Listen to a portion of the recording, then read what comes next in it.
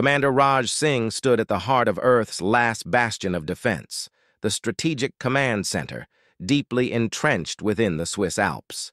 Surrounding him, walls adorned with screens depicted a grim scenario, a multitude of hostile ships advancing toward Earth's orbit, each vessel a formidable component of the Gavorn fleet. The room was alive with controlled chaos. Analysts and officers exchanged sharp, concise information, their voices forming a discordant symphony against the soft hum of computers. Raj's eyes, dark and resolute, shifted from one screen to another, fully grasping the magnitude of the looming assault. "Commander, you need to see this," Lieutenant Mira Chen called out, her voice piercing through the cacophony. She gestured for him to approach a console that displayed intercepted communications from the Gavorn command ship. Among the alien script, a chilling directive was translated on the screen. Complete subjugation of Earth within one standard cycle.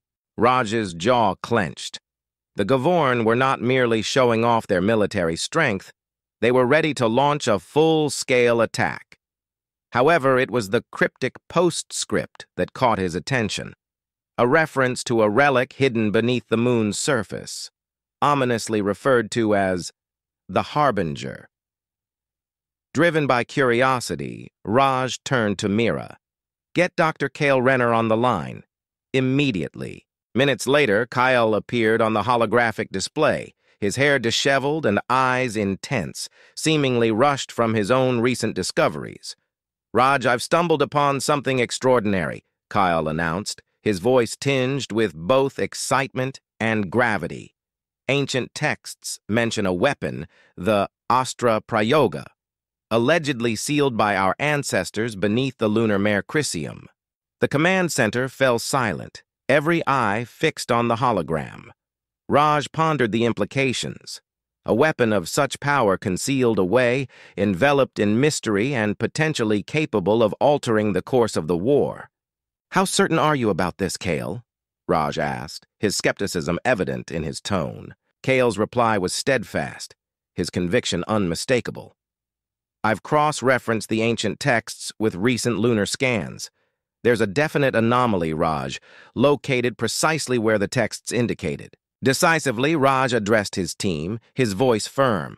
"Prepare the shuttle. We're heading to the moon." As the team sprang into action with a renewed sense of purpose, Raj allowed himself a brief moment of hope. It was a hope that humanity might still have a chance, a whisper of victory against the stark expanse of space.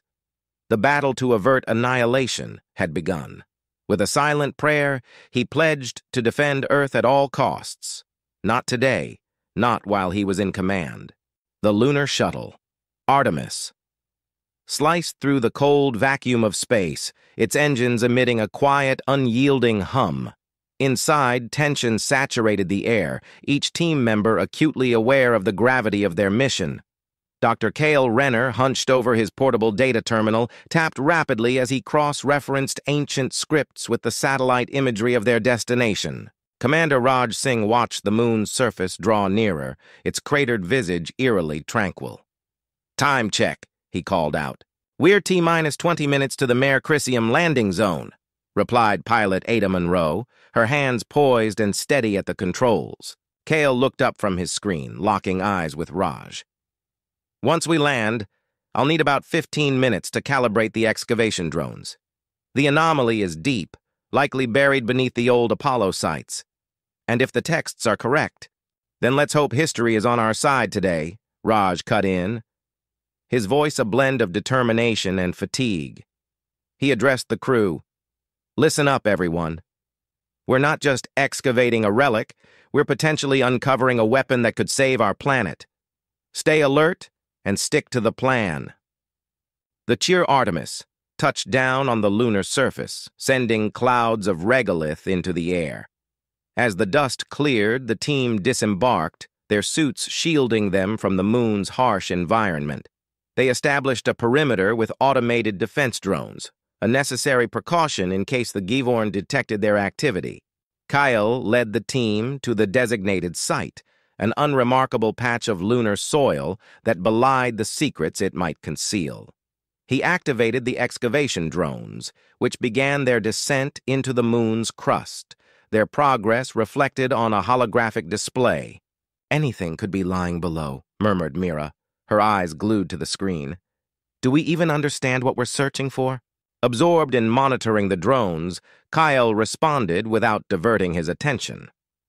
The Astra Prayoga is described as the breath of Vishnu, a force that can create or annihilate worlds. Whether that's a metaphor or literal, it's still unclear. As the drones burrowed deeper, Raj maintained communication with Earth, keeping command informed of their progress. Abruptly, the ground beneath them shuddered, a low, growing rumble that intensified rapidly. "Seismic activity?" Ada asked, her voice tinged with alarm. "It's not natural," Kale assessed, scrutinizing his instruments. "The drones have activated something, perhaps an energy field, possibly a defense mechanism." The tremors escalated, and a resonant groan vibrated through the lunar valley, unsettling the team. "Everyone, back to the shuttle," Raj commanded. However, before they could retreat, the ground split open, exposing a radiant chasm. Emerging from the abyss was a structure, its surface inscribed with ancient script akin to what Kale had been studying. The design was unmistakably non-human, sleek, metallic, emitting a soft blue glow. "We've found it," Kyle whispered in awe. "The Astra Prayoga. But at what cost?"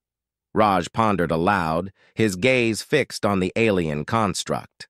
They had unearthed a power potentially beyond their comprehension, a divine instrument now in the grasp of mortals. Regrouping, the team faced the revealed artifact with a mixture of trepidation and intrigue. "We need to decipher this quickly," Raj stated decisively. "Kyle, you and Mira analyze the structure. Ada, prepare our exit strategy. We're not safe yet." As Kyle approached the artifact, extending his hands towards the enigma, the real challenge of their mission and humanity's resourcefulness was just beginning. Before them, the unearthed Astra Prayoga.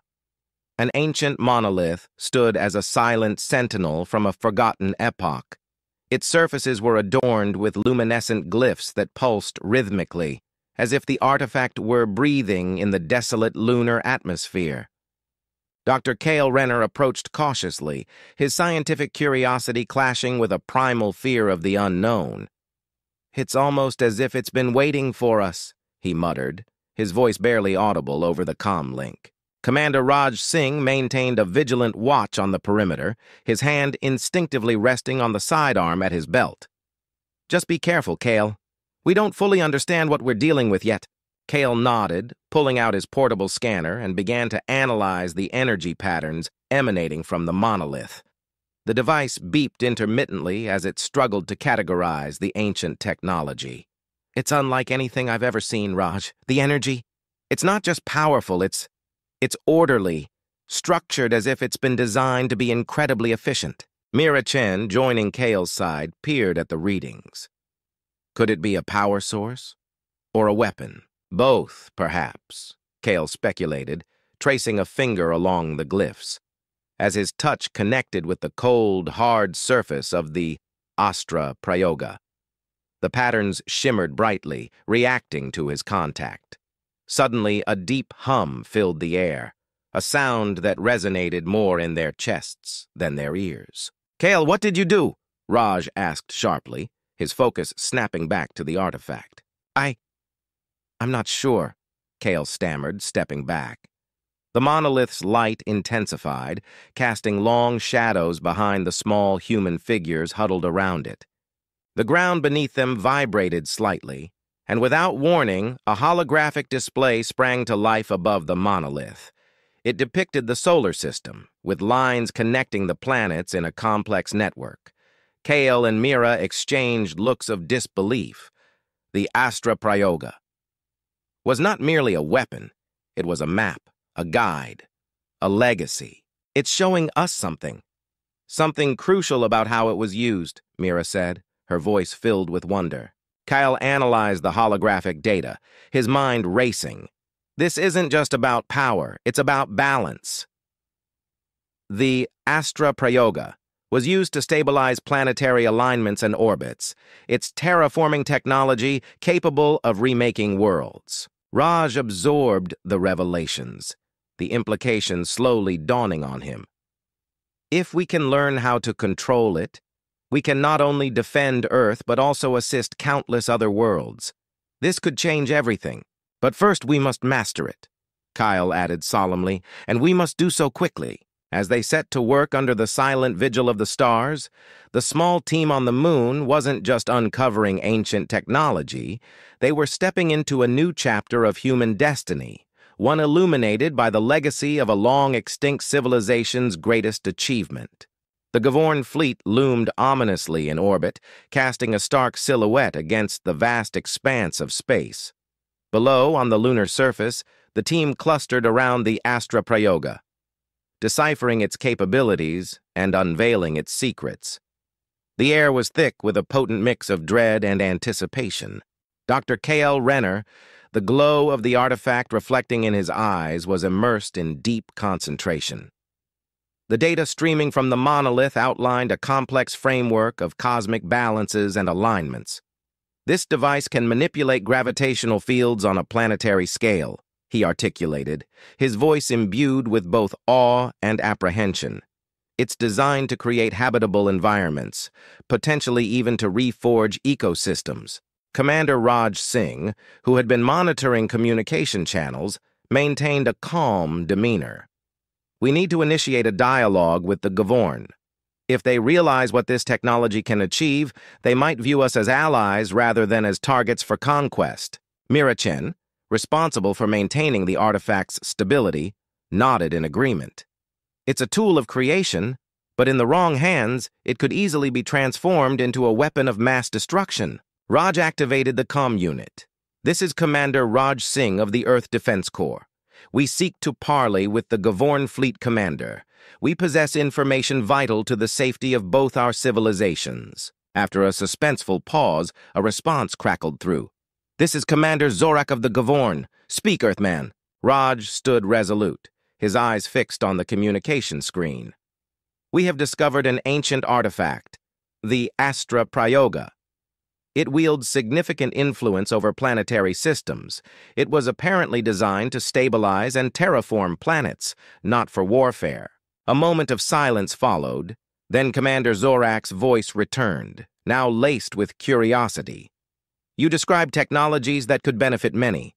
We will halt hostilities for a demonstration. Proceed. Kale, with Mira's assistance, activated the Astra Prayoga. The monolith vibrated to life, its surface shimmering with energy. They directed the beam towards a barren sector of the moon, ensuring it was well away from any bases. The once lifeless expanse began to transform. Ice thawed, forming pools of water, and within minutes primitive plant life sprouted, bringing shades of green to the lunar gray. The transformation was streamed live to the Gavorn fleet. Commander Zorak, observing the rejuvenation of the barren lunar landscape, remained silent for a long while. Finally, he spoke, his voice now echoing a newfound respect. Such power, such potential for rebirth. We have misunderstood your capabilities, humans. Raj responded, and we have misjudged yours without striving for understanding. Let us harness this technology together for the benefit of all. Negotiations ensued, with the humans detailing the functions and limitations of the Astra Prayoga. Terms were formulated for a joint galactic initiative aimed at exploring and employing the technology for ecological restoration and terraforming across selected planets. As the agreement was finalized, a sense of triumph permeated the lunar base. Mira turned to Kyle, her face alight with relief and hope. Today, we didn't just avert a war, we might have ignited a galactic renaissance. Kale smiled, his eyes on the now verdant lunar test site. And to think, they once mocked us. Now, we stand united on the cusp of a new era. The ancient weapon, once a harbinger of destruction, had become a beacon of unity and progress. The signing ceremony aboard the Gavorn flagship marked an unprecedented event in galactic history. Representatives from various civilizations convened, setting aside their differences to embrace a new era of cooperation initiated by humanity's unexpected discovery. The vast chamber, typically a domain of command and control, was transformed into a hall of peace, with the Astra Prayoga at its heart. No longer a weapon, but a beacon of potential. Commander Raj Singh stood beside Commander Zorak, their previous animosity replaced by a cautious partnership. The documents they were poised to sign would not only cease hostilities, but also establish the Terraforming and Ecological Restoration Initiative, TERI, a collaborative multi-species effort spearheaded by Earth and the Gavorn. As the representatives prepared to sign, Raj addressed the assembly. His voice resonated not just throughout the chamber, but across the galaxy, as the event was broadcast live. Today marks not the end, but the beginning. The beginning of a united effort against the ravages of war and decay, using the very tool that could have been our end. Commander Zorak nodded, his deep voice adding gravitas to the moment. The bravery and ingenuity of humans have taught us a valuable lesson. We stand together now, not out of fear, but out of respect and hope. Dr. K.L. Renner, standing off to the side with Mira Chen, watched as the new allies affixed their signatures to the parchment. K.L., whose relentless curiosity had catalyzed this moment, felt a swell of pride. Turning to Mira, he whispered, "Who would have thought that our last stand would turn into our greatest leap?" Mira smiled, her eyes capturing the historic scene. "Only humanity, K.L., only humanity." With the formalities concluded, the floor opened to informal discussions among the delegates. Ideas were exchanged, plans proposed, and the future, once shrouded in impending doom, now gleamed with possibilities. Humanity was at the core of it all, no longer the underdog, but a key player in the galactic community. As the gathering dispersed, Raj and Kale stepped aside for a private conversation. Raj clasped Kale's shoulder, a gesture of gratitude and respect. "We did it, Kale. Not just for Earth, but for everyone." Kale nodded, his gaze drifting to the stars through the viewports. "And to think, this is just the beginning. There's so much more out there waiting for us. Let's ensure we're ready." Subscribe for more stories.